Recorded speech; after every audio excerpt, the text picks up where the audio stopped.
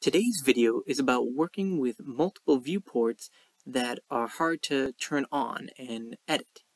So as you can see, I actually have three viewports in this video. I have this main big one here, I have this one here, and then this one right here.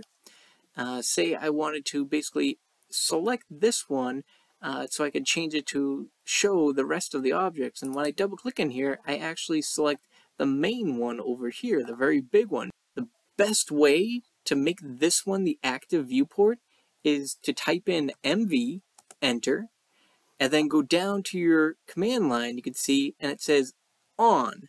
So click on on, and it gives you a little pick box. When you select the viewport, hit enter, and now when you double click to get inside, that makes that the active viewport. So you can then change the size of it, and then you can double click to get out of it.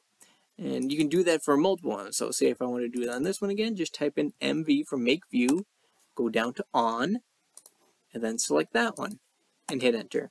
And then again, you can double click inside.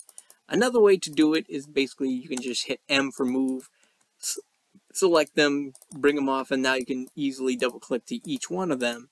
But if you didn't want to move your viewports and you wanted them to stay exactly where they are, just type in MV, enter, ON, enter, and then select which one that you want.